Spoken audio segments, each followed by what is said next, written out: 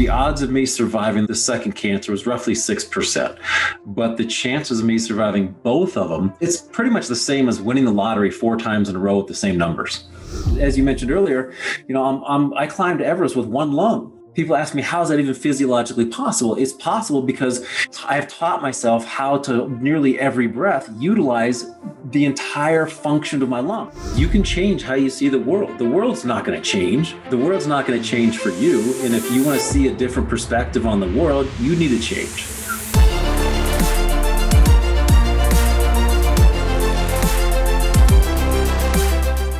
Today's guest was voted one of the top 8 most inspirational people in history. At 13, he was diagnosed with cancer and he was given only 2 weeks to live, which he did. And then at 16, he was diagnosed with a different type of cancer and given only a 6% chance of survival, which he did. And while that's remarkable in itself, it's what he chose to do with the rest of his life that is so inspiring. He's gone on to be the only person in history to climb Mount Everest, to climb the highest mountain on each continent, to ski to the South Pole, ski to the North Pole, completing the Explorer's Grand Slam. Now here's the question. How did a boy who struggled to crawl 8 feet from his hospital bed to the bathroom go on to redefine impossible by climbing 29,035 feet to the top of the world's tallest peak with only one lung? You have to hear this story. So please help me welcome to We Do Hard Things, Sean Swarner.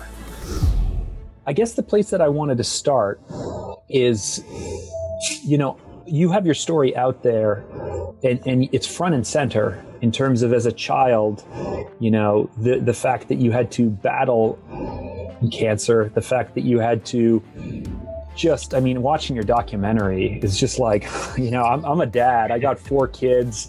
My oldest is 14. My youngest is 7, like right in the age range where you're fighting cancer and you're battling and you're doing all that stuff, but you're seeing it, you're living it. And so I'm watching your parents talk about your battle and thinking, my goodness, my kids. And I'm thinking about myself at the same age. Now that you're older, how do you look back on that time? Pretty much from that same perspective. I look back at it and think that I had it easy. What my parents went through is probably worse than what I went through. I don't have any kids, but I can only imagine how difficult it would be to watch your firstborn son, like for you, your 14-year-old. Let's just say, your 14-year-old, the doctor comes up to you and just starts talking to you while your child is laying in the hospital bed. And then he says, I'm sorry, but your child has advanced 4-stage Hodgkin's lymphoma and we expect him to live for 3 months. Yeah. And so looking back at it, I can only imagine what my parents went through, because you can't go in there and take the cancer away. You can't hop into your child's life and do that battle for them. Yeah. How did that change the dynamic at home?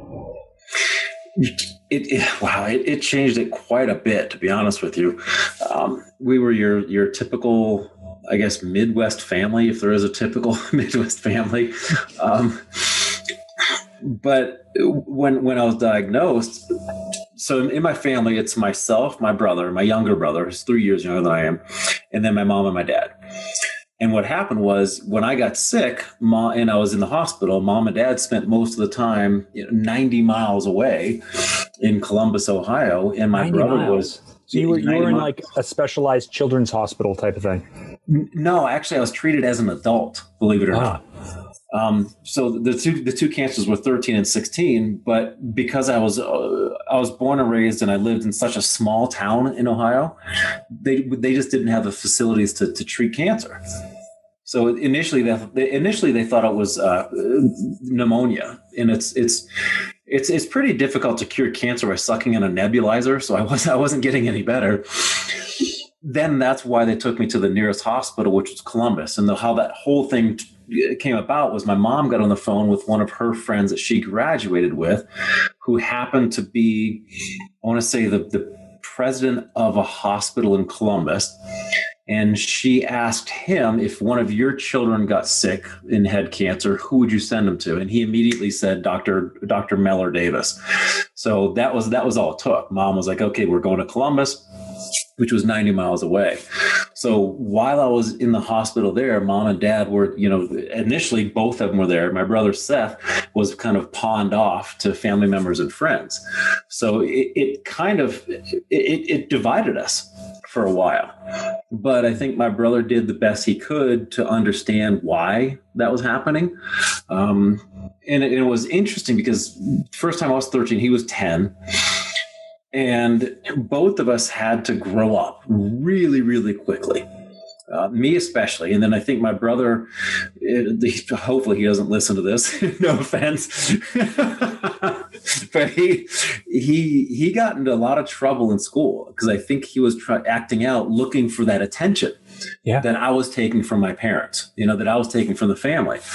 But then the second time, I was 16, he was 13. He went through it again the first time, but then I was at 16, I was getting made fun of, for being bald, overweight, then skinny, and then just not fitting in. I looked like a freak. Sometimes I was 60 pounds overweight. I had no eyebrows, nothing. And I felt like my grandpa because I moved incredibly slowly because my joints were so swollen from the prednisone. But he saw people making fun of me, and my younger brother Seth, he stood up for me. And he, I didn't find this out until later, but he actually pulled some people aside and explained to them what was going on and said something like, imagine it was your brother and he was going through that. How would you feel if he was dying? Yeah. That's heavy. And so your parents are an hour and a half away and you're an hour and a half away and you're fighting all of this stuff. At the time, I mean, it must have just been not only completely overwhelming, but can you even remember, I'm curious, can you remember what it felt like to be that? Or do you just have the memories looking back on it now? Has it been reprogrammed and now all you can do is just look back at it through the lens of where you are today? Or can you snap back there? It's weird because the second cancer I had, the treatments were so harsh. The doctors didn't want me to remember them.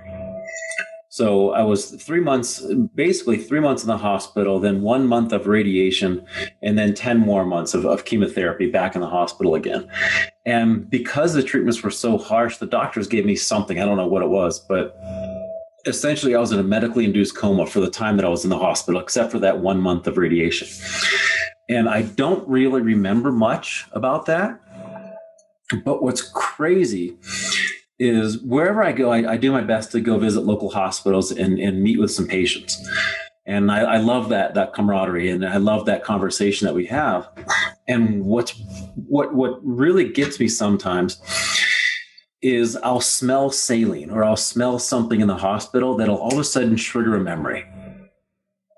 And I'll just look at whoever I'm with and just tell them, hey, I gotta go. Because it'll tap into that emotion, and I'll remember something. I'll remember looking out the window once, and I remember, and this actually happened. I think I was in Sydney visiting a children's hospital, and I smelled something. And I remember looking outside the window, and it was in the wintertime, so it was kind of snowing, raining. But in the courtyard out the window, the sun was starting to come out. And there was a rainbow that came into that courtyard. And that's when I looked at my mom, kind of half smiling, half teary-eyed, just saying, everything's going to be okay, isn't it?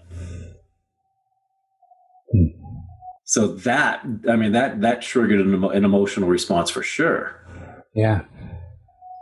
And yet you still put yourself, I'm flash forwarding now way in advance, but you still, you're still committed to this. You still go to the hospitals. You still, we're going to get into just the crazy things that you've done. But I'm watching your documentary. I'm reading about you. I'm learning about you. And honestly, I was even saying to someone this morning, knowing that I was going to talk to you, I was like, at a certain point, I have to ask you, and I didn't mean to ask you this early on, but you still keep putting yourself in that same situation. You still keep going to the hospitals. You still take the flags with signatures to the most remarkable places. You still speak in front of schools. You still, like, aren't you tired of thinking and talking about cancer, man? You know, sometimes yes, sometimes no. And I think what gets me is when I'm in touch with someone and it's for a while, and this is, I can't tell you how many times this has happened. And then all of a sudden there's silence. And I know what happened. You know, that person passed away. So that hurts. And knowing I'm doing it again and again, I think one of the reasons I do it is in these adventures, like you said, we'll get to. I think I'm still trying to prove to myself that I'm still alive, you know, and maybe I'm still searching for something. But at the same time, I think the greatest currency in the world is how you can make someone feel. And I think that by giving back to someone and giving them that sense of hope, that they too can continue on, which more people do than don't. I think that's where I get my sense of fulfillment, you know, my purpose. And I think I'm going to continue doing that until I die. Just because I want to affect people's lives, and I want to have them go after not necessarily Everest in you know, specifically, because I doubt many survivors have Everest in mind, but for some people, their Everest might be literally getting out for the hospital bed and walking around the block. And I know what it's like to be laying in the hospital bed having no hope. So I want to instill, and I want to inject, using the hospital analogy with the syringe, I want to inject hope in people. And I want people to realize that they too can go after their dreams and goals and let nothing get in their way. But I think the reason I continue doing it is because for me, it offers a sense of purpose. And so we did just take a little trip back to the present, but going back to the past. And so you survive both treatments, which from the statistics I've heard is just like, what, 6% chance of survival with your second treatment at the age of 16. I mean, just, was it luck?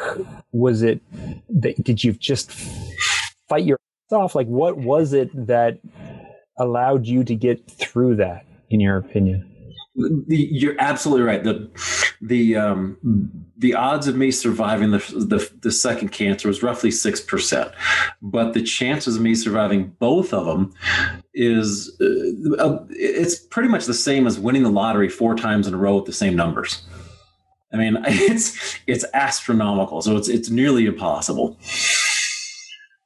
And everyone tries to find out what that magic bullet is. You know, is it eating broccoli? You know, is it whatever? I think it was like a combination of like the perfect storm, but for something good. So every little thing came in at the exact precise moment to make it happen. And I think it was a combination of like modern medicine, family support, prayer, and just an inner will to keep going. You know, aside, you had that inner drive. I mean, obviously not every minute of every single day. I mean, that I don't think you can lay in a hospital bed at night in the dark and always have hope every single night, every single day. But you did have that drive. You did have that fight. Absolutely. I mean, I looked at it, and I remember being 13 in the hospital, or in my home's shower, on my hands and knees, just weeping. And it was also in that the same amount of time that I was in the shower, all my hair fell out.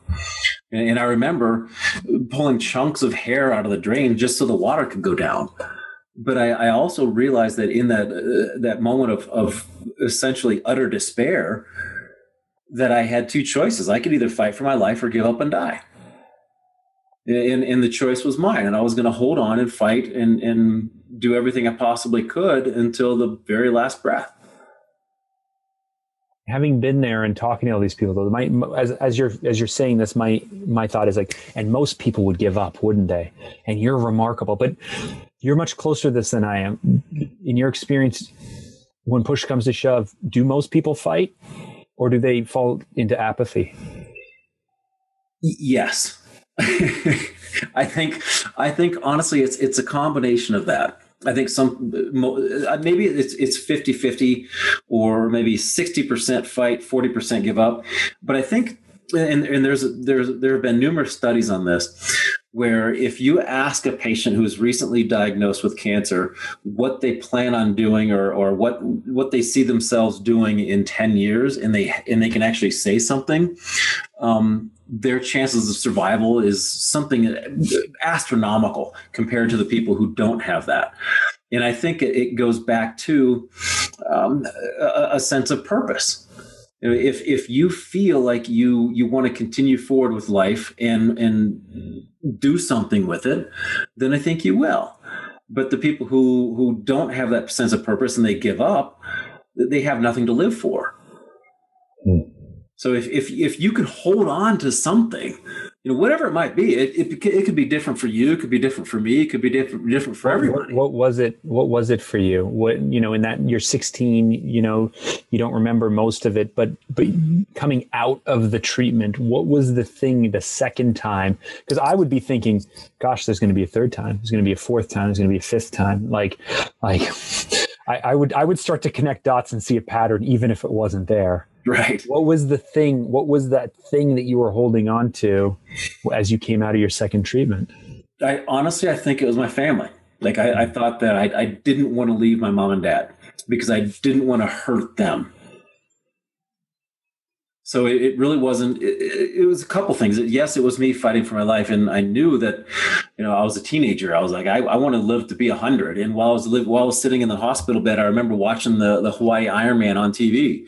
And I thought to myself, if I get better, I want to finish that race. And then I started thinking about all the other things that I haven't been able to do. And I think what coming out of it was I didn't want my mom and dad to go through the pain of losing a firstborn son. And so for you, when did Everest pop into your mind? And I'm more curious at when it went from being a flirtation or a lark to you're training and you're figuring out flights and stuff. Did you guys grow up? Did you grow up with money? Were your parents well-to-do enough that they could afford to take this time off for your treatments? They could afford private health. They could afford to fly you to Mount Everest to climb it. I'm curious at this moment in your life where you go from surviving to I'm going to go out and crush something. Well, I like I said, I grew up in a small town, Willard, Ohio. I mean, the population's 5,000 people. My dad, I think he was the only dentist in town. And because it was a farming community, oftentimes people didn't have money to pay for his services. So he exchanged. So we would always have fresh vegetables year round. So did we grow up with money? No, not necessarily. Did they pay for my flight and everything to go to Everest? Not at all. In fact, I sold my entire life savings to go do that. And so when I did book the flights, my brother went with me. He was at base camp. He was like my base camp coordinator. If I was coming home, to, no car. When I was born, mom and dad invested $1,000 in some stocks, just reinvesting shares. I sold all of those. I was coming home to basically nothing. I was going to have to rebuild my entire life again.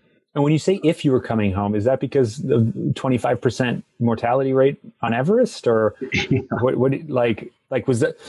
Because I'm watching your story and I'm going I've thought Everest? No way. For me, I don't like those odds, but I can't figure out if you got nothing to lose, or if you're just I'm going to conquer death, or if you're confident in yourself, or what. But it's surprising to me that you even said if I was coming home. So that must have been in your mind. And I say that because it's kind of tongue in cheek. My parents have always supported everything I've done. They've always been behind me, not necessarily financially, like I said earlier, but they've always been there. They've also always told me what they honestly think of what I'm doing. So, Great. So when I was leaving, when my brother and I, because I was in Jacksonville, Florida, working on my master's, my doctorate, my brother just graduated college.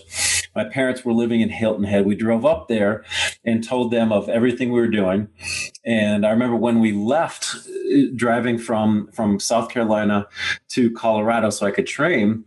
And again, that's when we were living off of my brother's savings, my savings, like everything I had worked for my entire life, went to a bank account. We were just dripping it out. But I remember my dad looking at me and saying, "We didn't get you through 2 cancers to go kill yourself on a hunk of rock and ice." So I was like, "I appreciate it, Dad. I love you. And I know I have your support. And I also appreciate your honesty." Because I think in all my adventures, I've always listened to my gut. I've lost a number of friends in the mountains, but I've always taken calculated risks. And if I felt uncomfortable about doing something, I wouldn't do it. Yes, there are some unforeseen things like avalanches that you have no control over, but I'm going to do everything I can in my control to make sure I'm safe.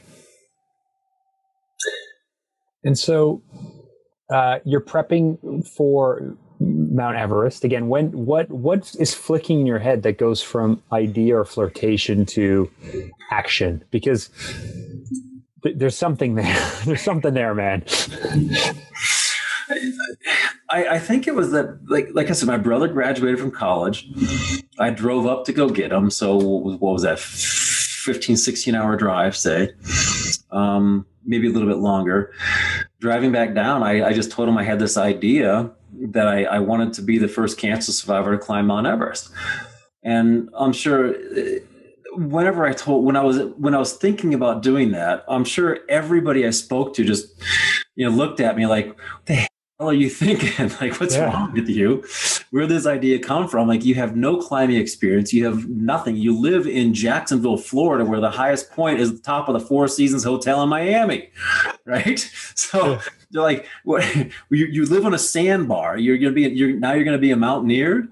So I just started doing more research and reading more about it. I became, I don't want to say addicted to it, obsessed, but it was just maybe obsessed could be.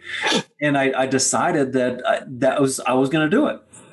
And when I put my mind to something, the blinders go on and I find a way to make it happen. And that's exactly what we did. I mean, my brother and I live in Colorado now. We moved out here and we were homeless for 2 months before we even found a place to live. We were living out of the back of a Honda Civic and in a tent.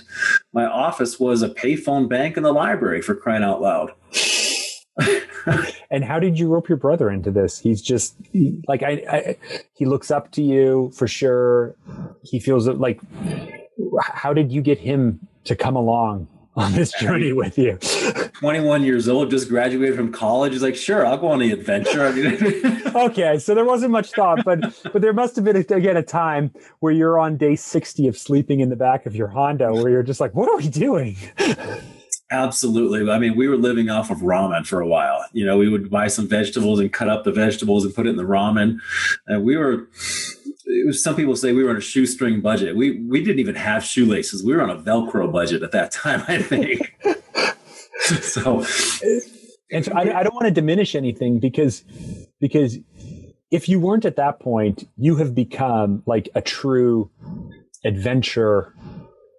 Is that, I mean, I don't even know what the term is, but like you have not parachuted in or done the tourist versions of climbing 7 mountains or hitting the South Pole or the North Pole or, I was reading out about something else. You've also completed some kind of race or something that's amazing. Like, you're just doing thing after thing after thing, but it's like the real version of it. It's not like the Disneyland version of any of this.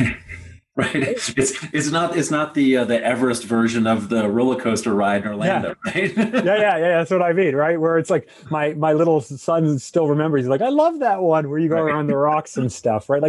Like this is, at what point in this first trek, did it, because I saw it hit you in some future treks and footage I was watching where it's like, oh, this is real, and someone's like, yeah, you got to get real about this.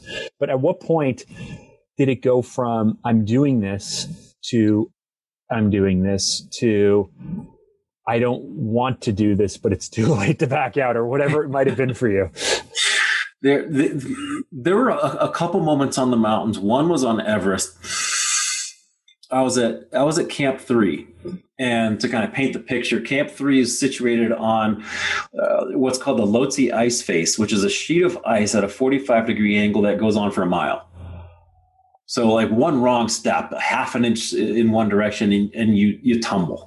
I mean, I had a friend who he unclipped from the fixed rope, and he was delirious on his way down, tumbled, and didn't stop until he hit the bottom, and he ended up dying because they just barely could find his body. But I was up there, and I remember going to sleep.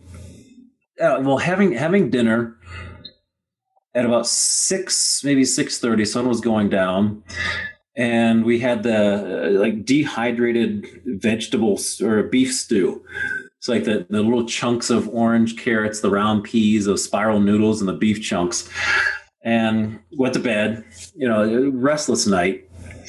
Woke up the next morning, and I had to vomit. I had to get everything out. I unzipped the tent, project out everything out, and I could still see the orange cubed carrot, the pea, the spiral noodles, and the beef chunks. What that meant was that my stomach wasn't digesting anything. You didn't chew very much either. Yeah, right. You got to chew it, man. I've done that more. But it meant that my body was suffering the altitude. The conditions of the altitude were getting to my body, and what was happening was my brain was swelling, which is called high altitude cerebral edema. So essentially, altitude-induced swelling of the brain. But it turned out to be a blessing in disguise, because I physically couldn't move from Camp 3 to go to Camp 4 when we were supposed to go from Camp 3 to Camp 4 that day, and then go up for the summit the next night, because there were four camps on the south side, the route that we took up.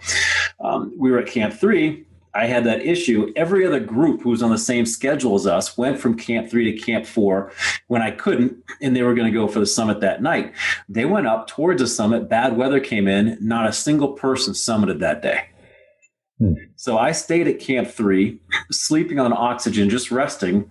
Day after, we stormed up to Camp 4, rested at Camp 4, and summited, and there was a slight breeze at the top.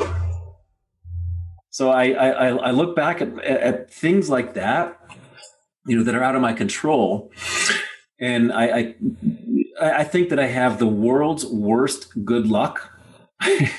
Like everything bad happens, but it's for a good reason, And I try to focus on those positive aspects.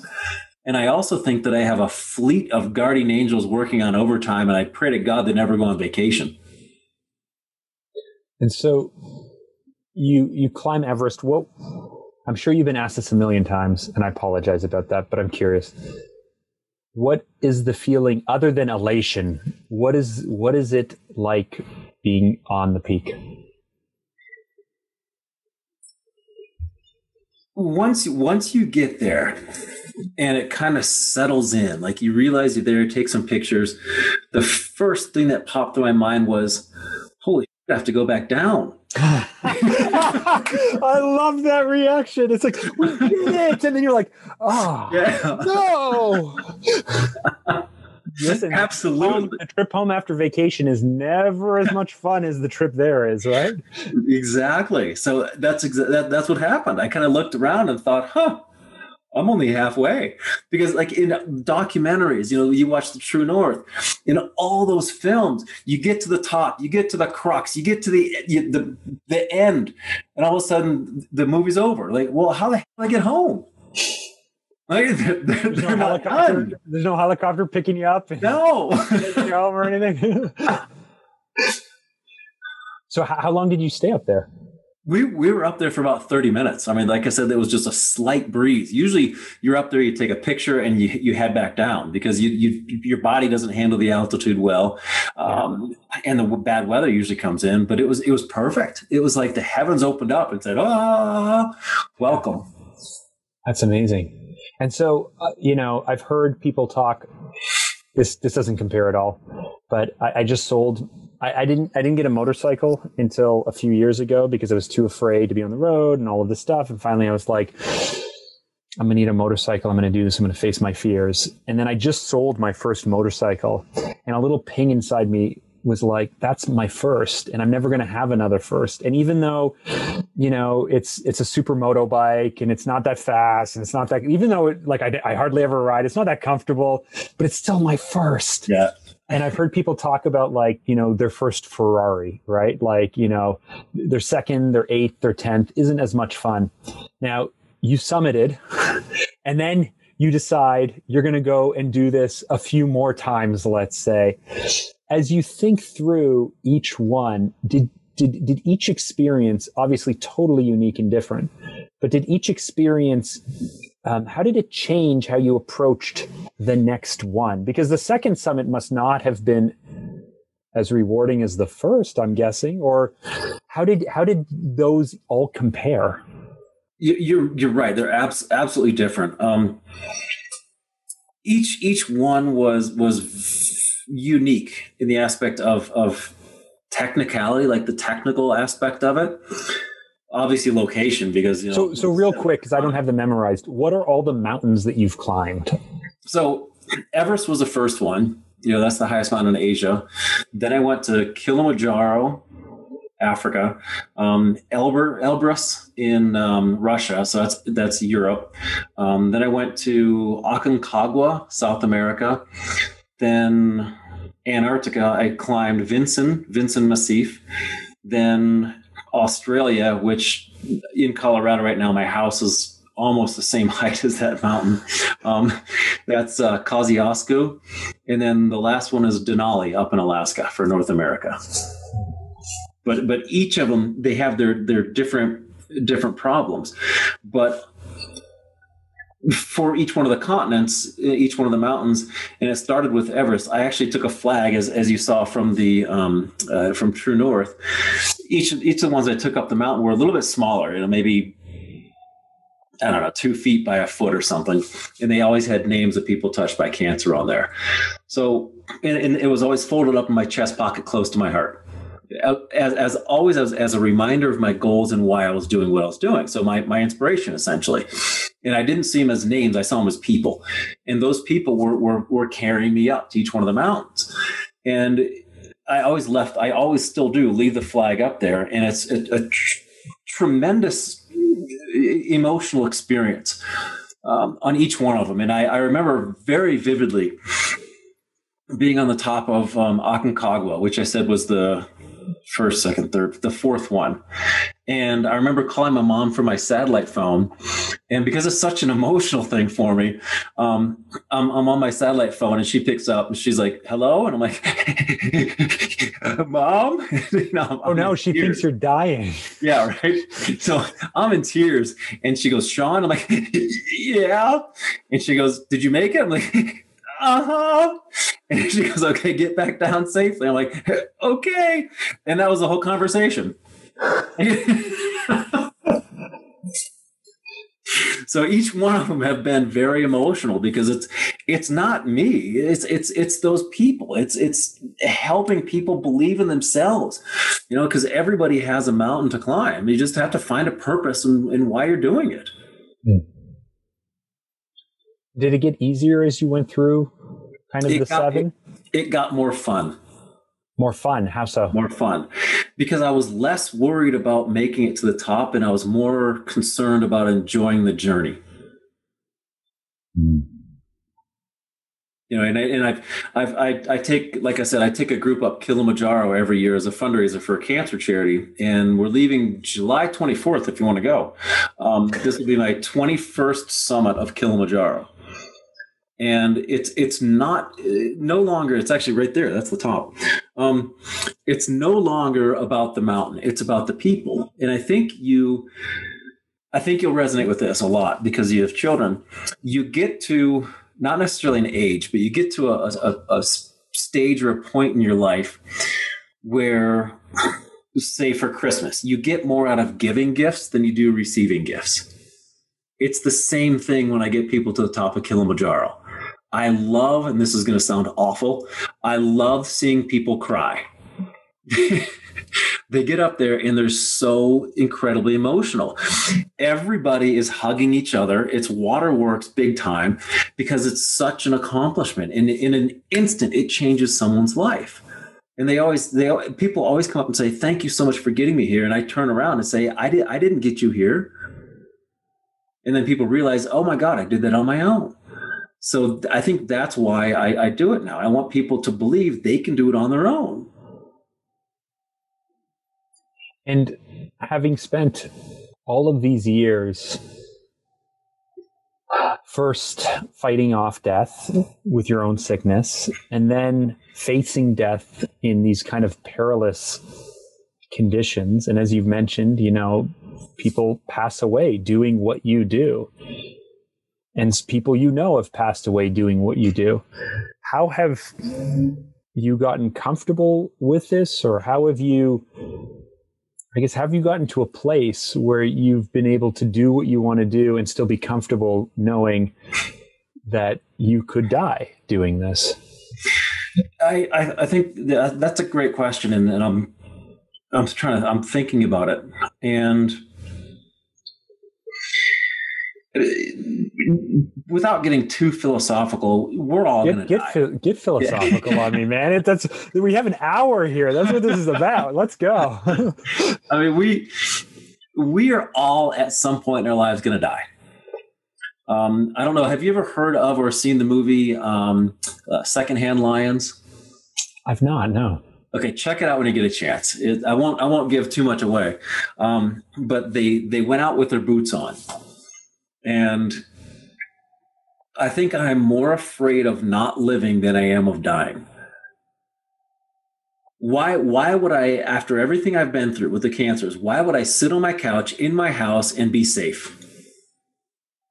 There's an entire world out there to explore. Why would I let fear get in the way of holding me back from what I want to see? If I want to try something, why wouldn't I? If I want to do something, why wouldn't I try to do it? I don't understand. I guess some people don't do it because they're afraid of what others think about them, which brings me to another point. Why are so many people more concerned of what others think of them than what they think of themselves? So as soon as you focus on what you want to do and you find your personal core values and you foster those, what means most to you, go out and explore the world. Do it on your own terms. Live a life that you want to live. Go after your own goals, your own dreams. Don't go after somebody else's goals and dreams, because as soon as you do that, you start losing who you are. So again, why would I, after everything I've been through, sit at home and be safe and say I live to be 100 years old, which is another goal of mine. I see what I can do. But why would I do that and be in a hospital bed or be at home in a wheelchair or whatever it might be, and look back at 99 years of my life and say, wow, I made it this far and I was safe. And I never lived. I was alive, but I never lived.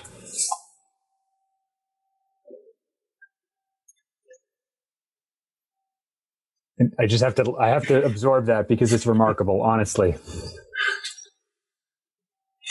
I almost don't want to take the conversation another way. It's just so good, Sean.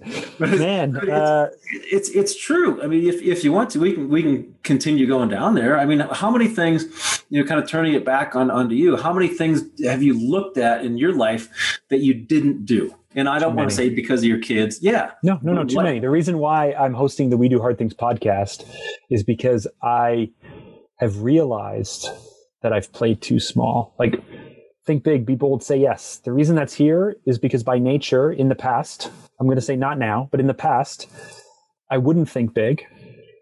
I wasn't bold, and I would say no to, like, my natural reaction is no to everything, like I'm watching your doc again and I'm reading about you and I'm stuff like, why the hell would this guy? Okay. There has to be something to this. Like there has to be something to this. And that's what I'm always so curious about. Like, what were the little things that ticked off? What were the little domino effects? What were the things that happened? Because I don't want to think small and not hit the high hopes that I have for my life. And I don't want to be someone who's not bold. I don't want to be seen as not bold. I don't want to not be bold. I don't want to not feel bold. And gosh, saying no to things makes you feel safe and comfortable. But like you said, it's a very small way to live. So I want those things, which is why I'm asking you. And I think it's, if you look back at your life, you are where you are right now because of every seemingly mundane choice you've made up to this point. Every choice you've ever made in your life has brought you to where you are right now. Knowing where you are now, if you want to change who you are, change what you do. So just look at one thing that has the most control over you. You're fearful of X. As opposed to thinking, oh, I don't want that to happen, look at it from a different perspective and say, I want this to happen. So instead of saying, I don't want to be afraid, which right back there, you have it written perfectly, be bold.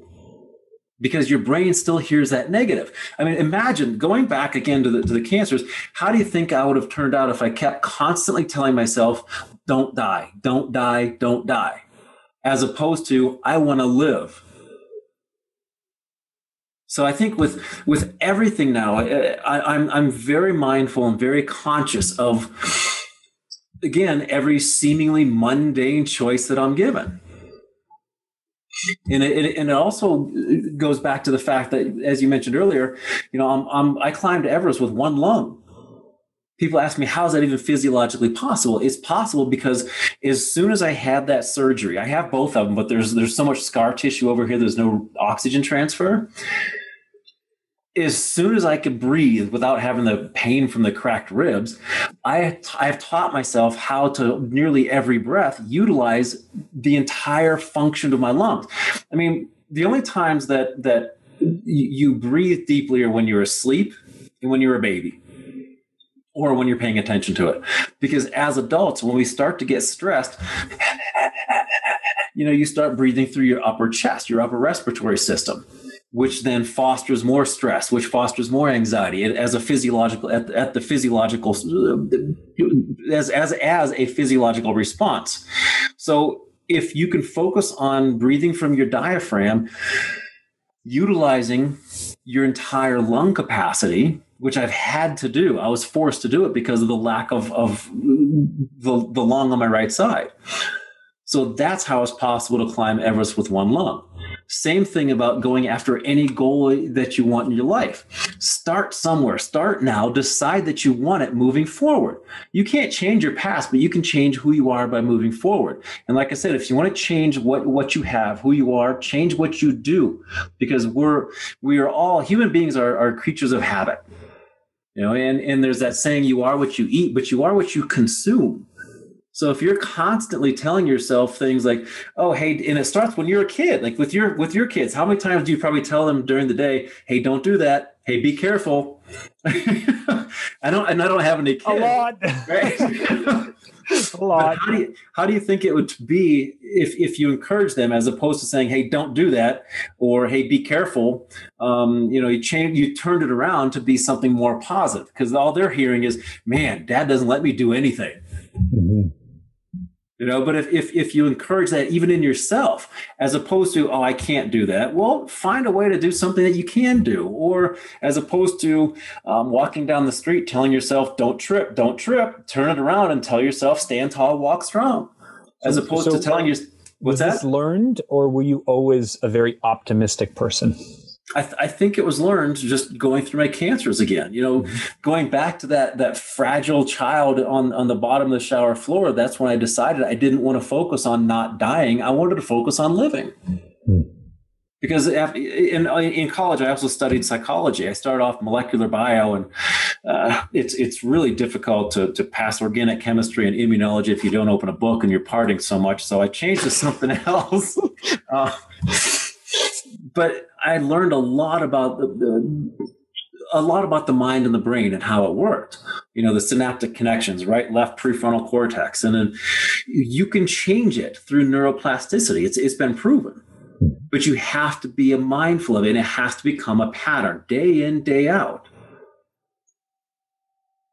And so you move on from climbing these, and I mean, I don't know the exact terms, but you move on from climbing these amazing mountains to then deciding that you want to hit the Explorer Grand Cup, the Explorer Grand Prix. I can't remember the name of the term, but as soon as I say it, it's the Explorer's Grand Slam, which sounds like a Denny's breakfast platter. I'm Canadian. We don't have a lot of Denny's up here, but I hear what you're saying. And so this is when you can complete every major climb and the South Pole and go to the North Pole all kind of within your life. Seven Summits is, the highest mountain every continent is called the Seven Summits. The 2 poles are called the Explorer's Grand Slam, and I'm the only cancer survivor to do that. And if you tag on the World Championship Ironman triathlon in Hawaii, I'm actually the only person to ever do all that. It's remarkable. At what point, if at all, did it flip over to this is something I think I can do to this is going to happen? And I don't know if that's the way you think when you're going to an expedition, or if you go into an expedition going very seriously, going like, I may have to pull out and that's okay, like some of your colleagues have had to in the past. But was there a certain point where it goes from flirtation or idea to like, oh, this is a real thing. This is something that's actually going to happen. I'm going to make this happen. I think I've always known that I was going to happen. So whenever I came up with the idea, I was going to find a way to make it happen. But the difference, I think, between the way, so I'm a huge believer in the mind-body connection. I do visualization every night. And the big difference between how I do it and how I think how other people do it, 2 main differences. Most people visualize themselves from the first person point of view, which is great. Seeing themselves accomplishing whatever they want, sitting in their new Ferrari, their first Ferrari, whatever, right? Yeah. So they're visualizing sitting in it, hands on the wheel, looking down, like all first person kind of stuff. Exactly. I take it further, where I utilize my other senses. So on Everest, I could smell the ozone. I heard the styrofoam sound of the snow crunching beneath my feet. I felt the sun's radiation on my face, and I could feel all of that. But then I take another step further, where I tap in. I think this is key that most people don't do. How does it make you feel? And again, it's not the Ferrari doesn't make you feel that way, but how do you feel being in the Ferrari? The car doesn't make you feel that way. You feel that way. How does that make you feel? And I do that every night with things. And another thing is, I'm trying to put it back together.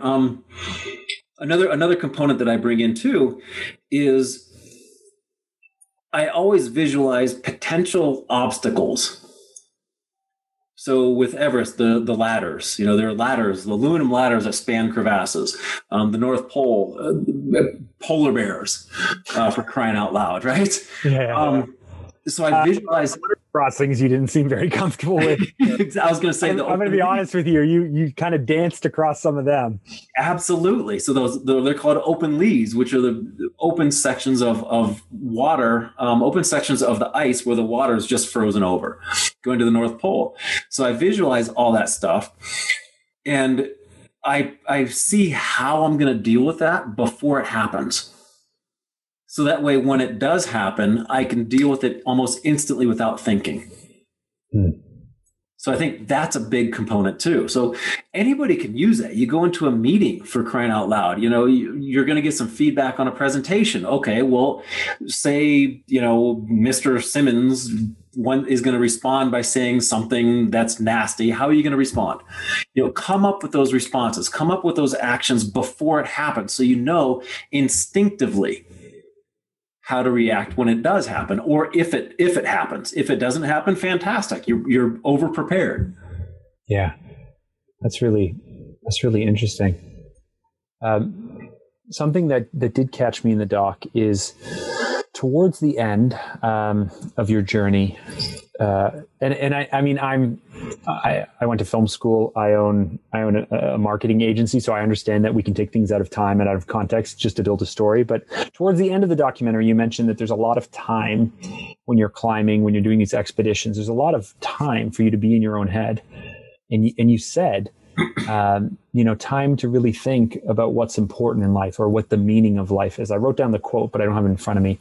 But then you never went on to give any more context. And I was like, what is, and you may have shared it already with the idea of living a full life fully, but when you're rolling these things around in your head and you're spending day after day after day or hour after hour after hour of doing these long, hard, repetitive tasks, and you're thinking about these big questions, what do you end up narrowing in on? Great question. I think because I'm taking myself back to, I know that there was a moment in there we were close to the north, close to 90 degree north. And I got so bored, I started counting my steps. Yeah. And I was like, oh, that's a tip. When I get really bored, I just need to find something to count. Yeah. Right. I've done that in a car going across Montana, where you're literally like, hey, that peak, I bet that's 13 miles away. And then you just count the mile markers to see if you're kind of close. So I think yours is more extreme than me sitting in a Suburban going across Montana, but still. So that definitely went through my mind, but just getting more of a picture of, the end result and how I feel at the end, but also questions of, it's amazing how quickly the brain works. So I think at one point I was elated. I was like, this is awesome. This is fantastic. Let's keep going. And then 2 steps later, what the hell am I doing? It's freaking cold here. This sucks. But then it changes again. So every step was almost a different thought. But I think honing in on the people who were in the sled, the people who were on the flag, that's what pushed me forward. That's what kept me going. Like, all right, why am I here? Why am I doing this? I could die. Yeah, but you know what? You're going to die eventually at some point. Why not go out doing something you love? Or why not go out and do something that not many people have done before? Why not go out there and use it as a vehicle to inspire and empower others? So I kept thinking about other people and how I can encourage them without having to go through what I went through. Yeah. I always think in terms of costs, and I don't know if it's, I'm trying to get through a scarcity mindset and all of these things, but everything that you do, if you're pursuing one thing, it's costing you in some other area. And as you went through each of these amazing adventures, did you leave a part of yourself somewhere, or did all of this focus and all of this time come at a cost? Obviously, you're willing to pay it at this point, but what has all of this stuff cost you? Great question. And I think that's the first time anyone's ever asked me that. And I love it because I've actually been thinking about it a lot recently. Because if you look at the typical person's life, someone who's my age, I'll say my friends, for example, we graduated college, they started working, some went to grad school, started working, got married, had some kids, worked their way up the chain, got raises. Now their kids are, potentially getting ready for high school, whatever it might be, and they're saving for college. And then after saving money, they're probably going to go on trips and adventures around the world or go exploring. I graduated college, went for my master's, went exploring. I'm 46 now. I just got married 2 years ago. So I think in my life, I've lost that normalcy of growing up, that quote unquote normal life. But I don't see it as too much of an expense. And I look at it now that I am where I am, again, based on all the choices I've made in my past. And I own those 100%. Those were all my choices. No one forced me to do what I did. And do I regret anything? Not at all. But now I'm to the point where I'm trying to build something that can help others, because I've accomplished, again, what no one in history has ever done before.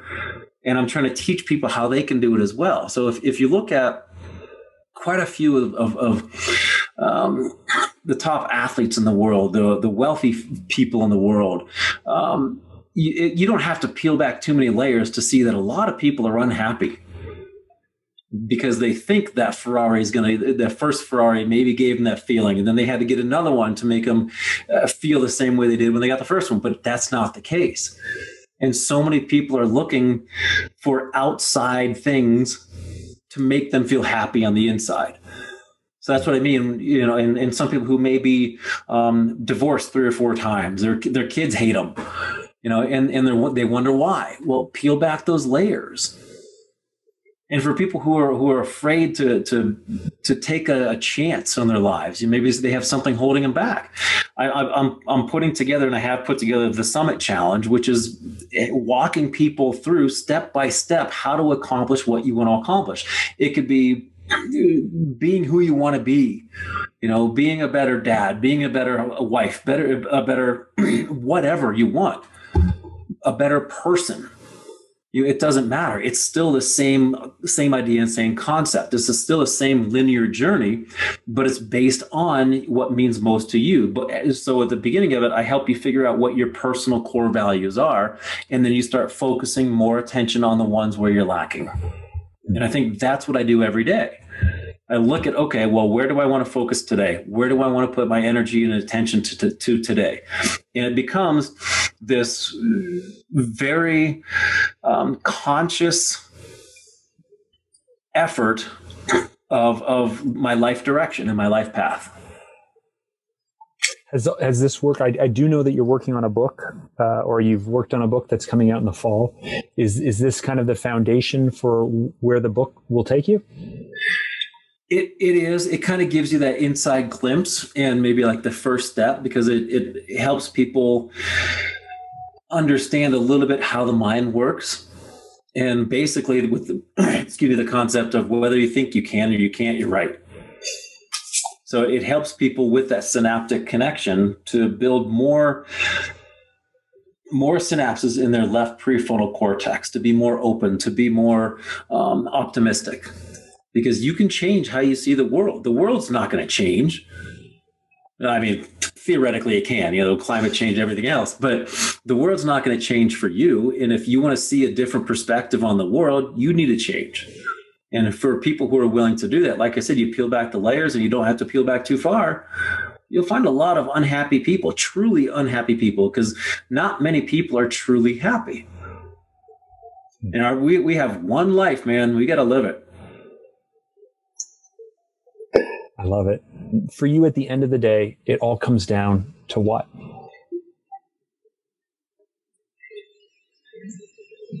It all comes down to purpose. And I remember being on a flight from Dallas to Hong Kong. That's what, 17, 18 hours, something crazy. And I was sitting next to a guy who took that flight every other week. I can't even imagine. And I had a lot of time with him, and we were talking back and forth. He had a couple glasses of wine, breakfast, lunch, dinner. I think we had it twice on that flight. And we just kept talking about how he wanted to keep making more money and more money and more money. And I started asking about his family, because he said that he missed his son's first words. He missed his son's first steps. He missed his son hitting the ball off the tee, playing t-ball. And I asked him a question before we landed. I asked him, have you fulfilled your life's purpose?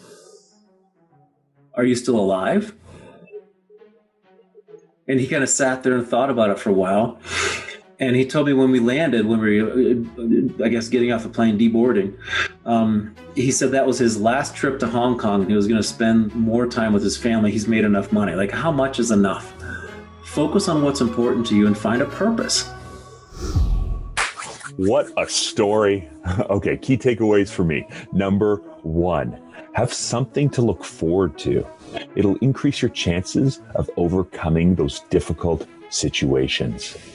Number 2, the world isn't going to change for your happiness. If you want to be happy, you need to change how you look at the world. And number 3, my goodness, Sean taught me this, no goal is too big. Just think, like with no climbing experience at all, and with only one working lung, Sean was eventually able to summit Mount Everest and so much more. So what is your Mount Everest? Remember, those of us who have something to prove, we can show the world and we can show ourselves that we have what it takes to make it happen because we do hard things. If you need more next level conversations, you have got to watch the one, the only Iron Cowboy. Click on the link right over there. I'll see you there. Down to gratitude and the things that we get to do. I don't have to go on a 140-mile bike ride. I don't have to do eco challenge. I get to do those things. Changes the mindset when you're out there suffering.